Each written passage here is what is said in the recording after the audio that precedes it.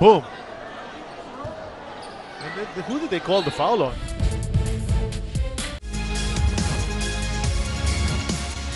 Isa na namang PBA Sabado.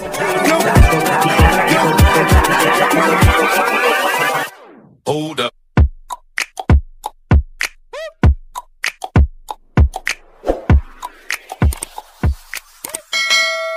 In Rome de la Rosa, napakagandang nilalaro lately on both ends of the floor.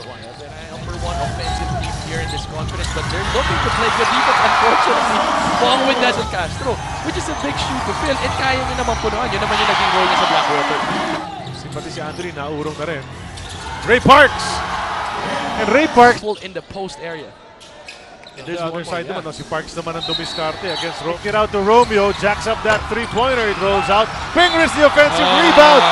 Takes the three. Parks takes it. Balik kay Mark. Mark in the lane. Takes it. And he makes it. The veteran, Troy Rosario, the young gun. Pinasok player.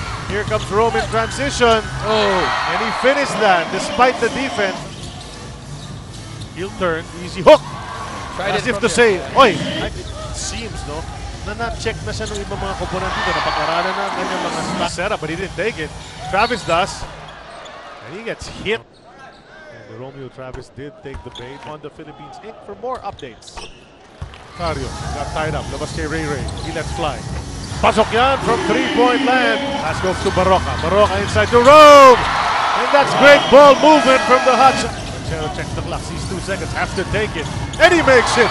That's under the gun! Yeah, you know, minsan talaga, natatalo ka, bawi ka na ng next game. And his team is playing defense. Travis na libre. Normally, when he gets that... In defense, even in their strength, which is offense. Oh! Ryan Reyes, missing it! Wow! Tira ni Ryan Reyes, and then all of a sudden, out of nowhere! It's outside to Mcdaniels. Step back for another three-pointer. The fifth time! Tama! Oh! You know they're gonna call that. When the other guy goes... Para makabuelo siya, pero hinintay lang siya ni Ian Sagalan sa loob. That move, huh? Turnaround jumper. He's on the move! Intis ang layup niya. First free throw goes December 30 to December 11. Kasama yung official broadcaster, Shinton. Just 5 at the end of one. 27 to 20. Kanchawan. Paul Lee against Ray Parks. Bagsak si Ray. They're going to call another foul on. That you can't play that physical against them. You know, ito ang hindi pa natin nakikita dito. Yung laro. Si Ian Sangalan.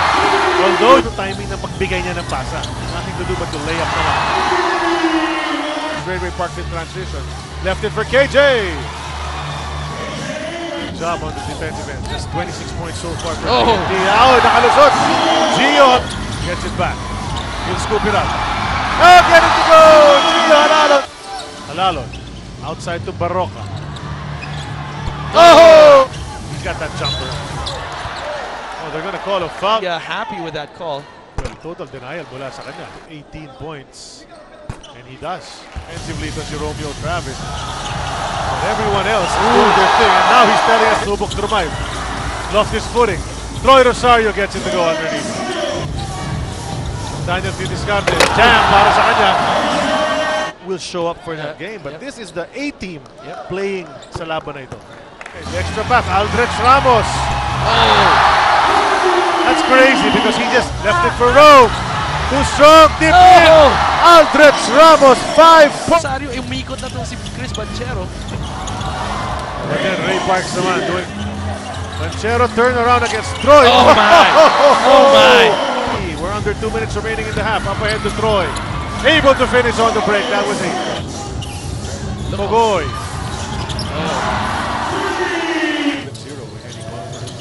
Banchero to the hoop. Oh, that was Banchero bonus free throw goes. 3-pointer changes the score. Brings it down to just a 15-point lead. Was up.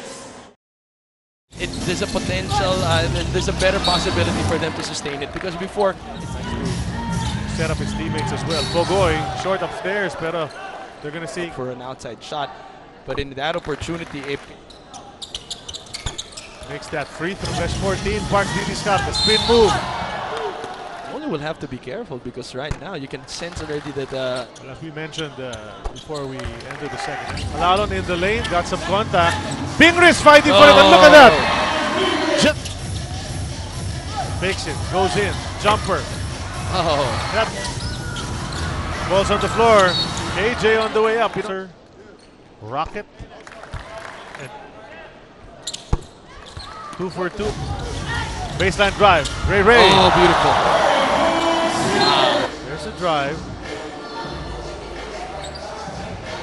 That was done sa tawag against him. Able to find the open man. But there's Sparks going to work. Travis. Oh, good pass. Oh, scrambled defense. Tahimik pa sa laban na ito. Romeo forces it up and swishes it in the face. And now to Troy, who lost it momentarily but recovered just in time. One of the best games this conference. Paul Lee! Ay, nagaling yung mga tira niya. Ang barkada ni Lebron, diba? Yun yung claim to fame niya. 5 rebounds para kay Romeo Travis. But that was a good save by Ian Sanggalang. Nagkaroon ng second life itong opensa ng naman. Lalon? Oh, found a way. Parks against Lee. You know he's gonna go straight. Yep. Parks in the lane, sandwich since he came in the commissioner's cup. Makes the second. Inside to Rivas. In offense, waiting for the last second. Kasi Ticatroma trying to vie for the twice to beat it. Ito mga nakadilaw, iniwan para kay KJ. Blocked upstairs. Was outnumbered. Plus, mas matatangkad yung bumaba sa depensa ng you know, we were all excited for this. Daniels leaving it for Samboy. And he finishes on the break. Alon, he'll put it up. Get the ring. Jay Wash to the hoop. Strong move, and he gets fouled. Every quarter, sila pa rin ang panalo. He's one of the top players in the league. Might the best player to find. Basically, without the help of Ian Sanggalang. That's 8 points. Got his man who's specialty of the house ni Aldrich Ramos yan. Right. Probably how unselfish the culture is in this Magnolia franchise. Those 2-3 Malaking minutes. bagay, like what we said, stats don't lie. One dribble, lead in. Travis, follow up. Oh, there you go again. So the highlights, because the highlights and highlight the right thing. Panchero. Bogoy, sumugay doon. Sanggalang. Oh! Daniel missing, getting it back. Another block para sa kanya. Travis, he'll make his move. Oh! Pati siya ngayon, naki-foul count. Again, like what we said earlier in our coverage. Panchero in the paint, iniwan kay Sanggalang. Bagsak! That thing will happen. Parks Jr.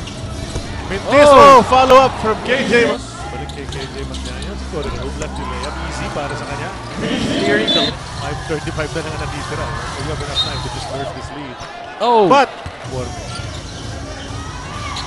yung sinasabing magkaibigan. And Almond, some thought, baka hindi na makababa ito. Hey, Mcdaniels mad at pick. Boom. And then, who did they call the foul on? Still talking, the two of them. And then now they tap each other. So okay na yan. Once you tap the other player. Natin nakikita nagsasabay yung Ray Parks sa Jason Castro. So that's something interesting to watch. But KJ Mcdaniels. Diba? Parks straight into Paulie every time. You know, to Pugoy. Oh, good pass.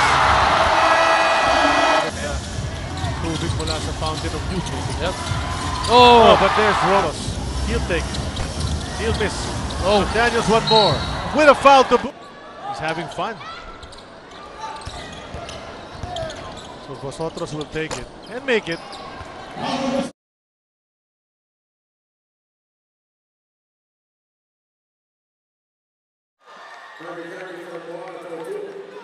Suddenly finding himself wide open is MARC PINGRIS.